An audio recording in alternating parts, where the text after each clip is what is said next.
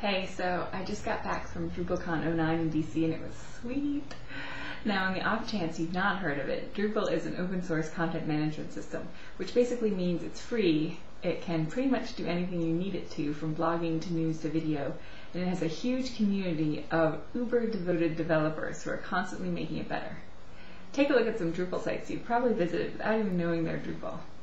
I mean, hey, if Drupal is good enough for Britney Spears and J-Lo, it's gotta be good enough for us, right?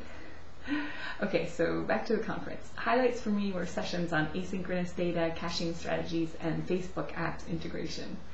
But maybe best of all, there was foosball, which I hadn't played since church league in, 8th grade? So thanks DevSeed guys for bringing foosball. That was pretty much an awesome call. Anywho, quick recap. If you're planning to build a website or blog, check out Drupal.org. It's easy to set up and it's super robust. Your organization will save a ton of money using open source, and you know your technology is supported by a huge community of crazy smart innovators. Actually, Drupal is kind of a terrific case study on why free markets are so great.